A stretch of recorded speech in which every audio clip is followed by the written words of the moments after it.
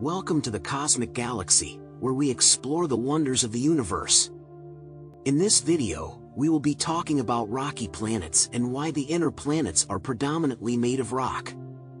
Rocky planets, also known as terrestrial planets, are planets that are primarily composed of rock and metal. The four inner planets of our solar system, Mercury, Venus, Earth, and Mars, are all rocky planets. These planets have a solid surface, a dense core, and a thin atmosphere compared to gas giants like Jupiter and Saturn. The reason why the inner planets are rocky is due to a process known as planetary differentiation. During the formation of our solar system, the early solar nebula contained gas, dust, and debris that eventually collided and formed planetesimals. Over time, these planetesimals continued to collide and merge, creating larger and larger bodies.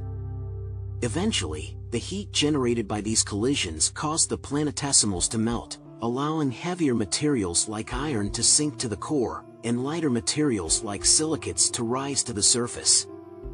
This process, known as planetary differentiation, resulted in the formation of the dense, metallic core of rocky planets surrounded by a rocky mantle and crust.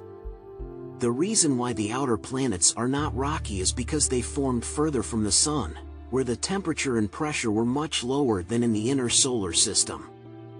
These conditions allowed for the formation of icy materials like water, ammonia, and methane, which became the dominant components of the gas giants.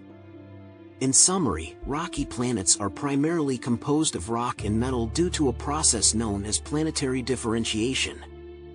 The four inner planets of our solar system are all rocky planets, while the gas giants are predominantly composed of gas and icy materials. We hope you enjoyed learning about rocky planets today, and stay tuned for more fascinating space facts from the cosmic galaxy.